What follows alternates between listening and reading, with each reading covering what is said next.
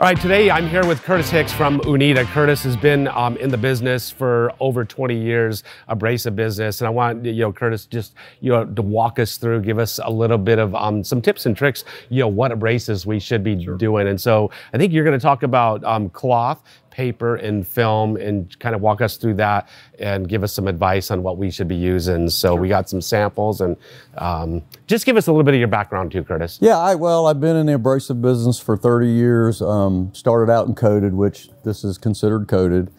Then I went for a couple of years into the shapeable wheel business, which it all ties in. Shapeable wheels are like a fiber type wheel that will mold and actually start shaping to a product. Like it's big in where they're manufacturing trim and stuff like that. They're feeding us in, it shapes and sands that.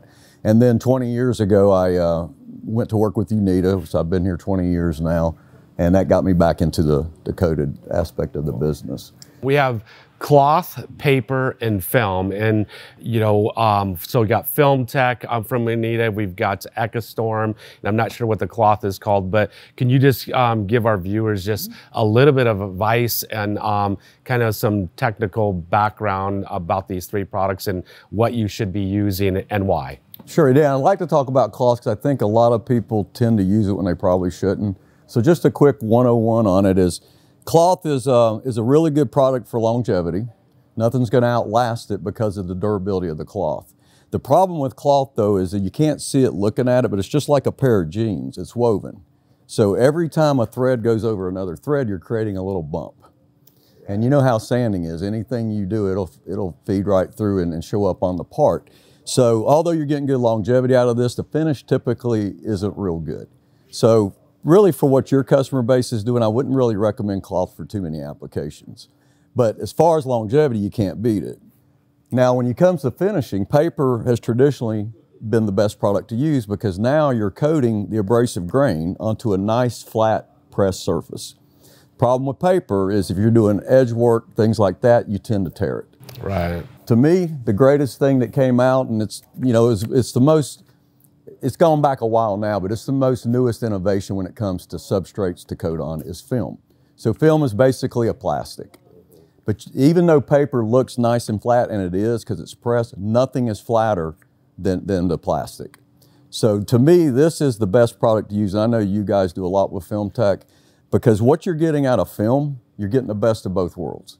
You're getting the longevity typically you'll get out of cloth, but yet the finish out of paper.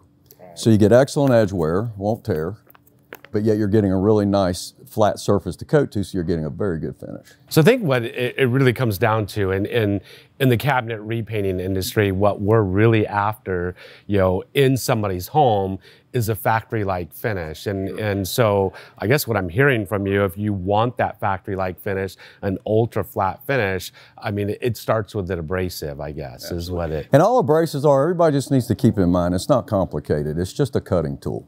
It's no different than a bandsaw blade. It's no different than a router or a shaper. You're simply taking tons and tons of little knives and you're adhering it to a substrate. So when you're cutting things, what do you want to do? You want to run cool because heat is the biggest detriment. Heat is the kryptonite like is to Superman. That's what heat is to sandpaper.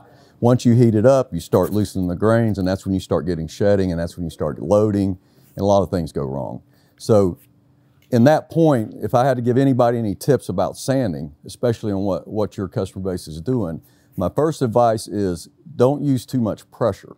If you're using a 3" x 4" sander, or if you're using a 5" sander, just let the weight of that machine do the work. And look, I get it. If I go home and do drywall or something, I'm sitting there and I'm going to town at it, but I'm creating a lot of friction.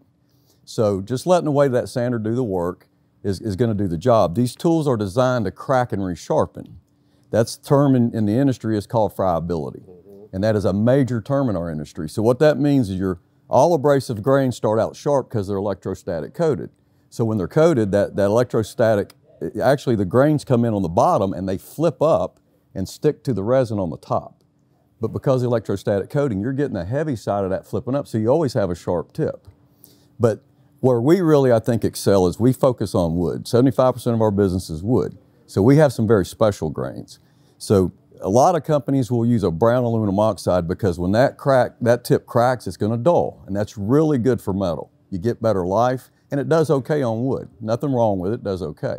We want our grains constantly, once that tip cracks, we want it to resharpen into 2 new cutting tools. So even on our aluminum oxides, like that one you have in your hand is a brown AO. So when we start coating for products like Film Tech and EcoStorm, we're using aluminum oxides that all this stuff's made in the lab, nothing's mined anymore. So we have them manufactured for us where they're more brittle and more friable. So if we're going to use an 80 grit, we want a brown aluminum oxide because we just want to cut something down. We're not worried about the finish. When we start getting our finished grits, which we consider 150 and above, we start using pink and white aluminum oxides. And they act lot more like a silicon carbide.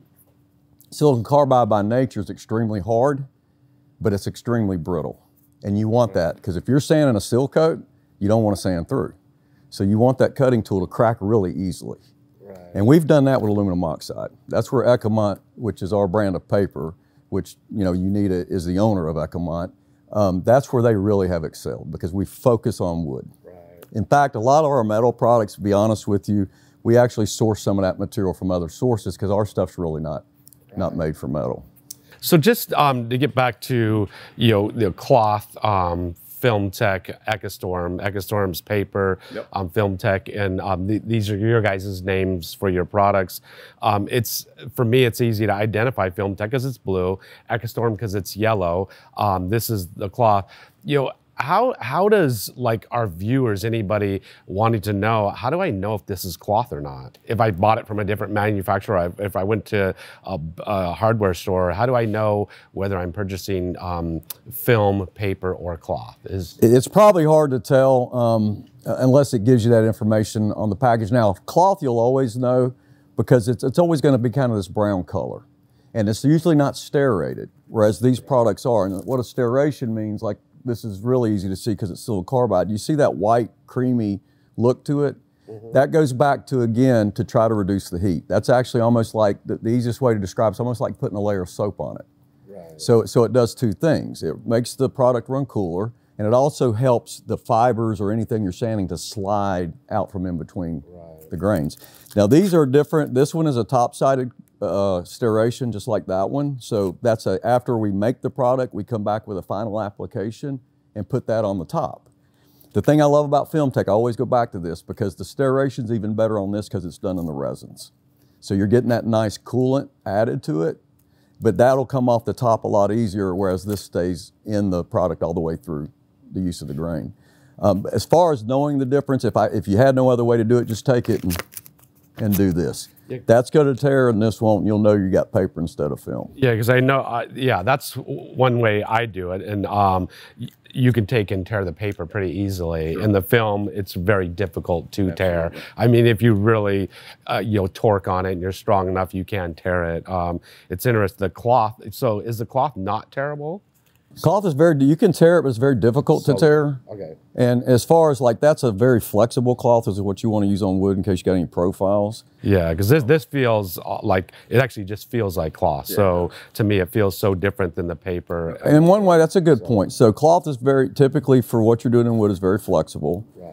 Paper has got a little bit of flex to it for sure, but you can definitely feel this, how stiff it is in a way. Right.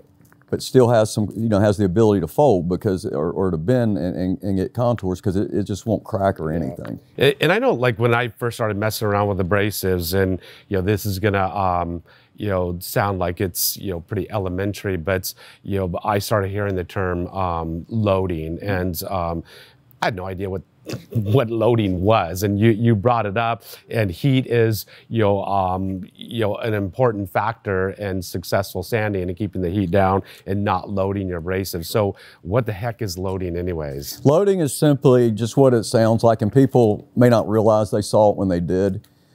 It's when the fibers, or if you're sanding a finish, it ends up getting caught in between the coats, in between the grains. Yeah. So you got a little bit of space between the grains. The finer you go, the closer you bring those grains together to get a better finish. But if they load up, what's going to happen is eventually it's going to quit cutting because now the loading is higher than the grain, so you're not getting that cut. And then it just starts to burn, starts to heat up. Yeah, because what I notice, like if I'm using Film Tech and I'm sanding in between coats of like a 2K poly, if I'm putting too much pressure, not just letting the sander do the work and keeping it cool, you'll start to get that 2K poly, whether it's white or whatever, it starts to build up, in the abrasive. And as soon as it starts to do that, your abrasive's no longer effective, and you just gotta, rip it off and just use another one. So keeping your abrasive cool, letting your sander do the work, you're less likely to load your abrasives. Absolutely, and loading's a big issue for refinishing. A lot of times we see people that tend to go to sand that second coat a little too soon, and that's when at least having some type of, sometimes if it's not quite cured enough, it's going to load no matter what. Right. But that does help having the sterrations, and even if you got something that's not quite cured, a lot of times that top side of sterration's better. Right. Because it's going to kind of perform a little bit better and not load as quick. I would find that Film Tech will tend to load a little quicker than what this product would, but the longevity of Film Tech and the ability of it not to tear, I think, is what really makes it the best choice. So I think that's kind of a good point that you brought up. If you're really trying to push the limits of, recoating, and trying to do that faster than what you should be doing before the coating is actually cured, maybe EcoStorm might be a better option if you're trying to push those limits. I think EcoStorm is a good option because of that top-sided sterration. It's one of those things with sandpaper, you kind of have to trial and error, see what works better for you. But, I think the key with sanding, first of all, you want to really reduce the pressure. Even if you're sanding by hand, try not to lay into it. And if it's a machine, let the machine do the work. And then secondly, what you brought up, it's important to pick the right abrasive. Right. If you're doing a lot of flat sanding, paper's fine, it does a good job. But if you're having to hit a lot of edges, that's when I would go to the film, because it's going to hold up better on the durability on the edges. Yeah, I know, I very rarely ever go to paper, but I'm using Film Tech a lot. And then you have some foam abrasives, and we'll talk about the foam abrasives here in just a minute, but those are like game-changing abrasives in my mind. So we'll get into that in a little more detail here on another video. Sure.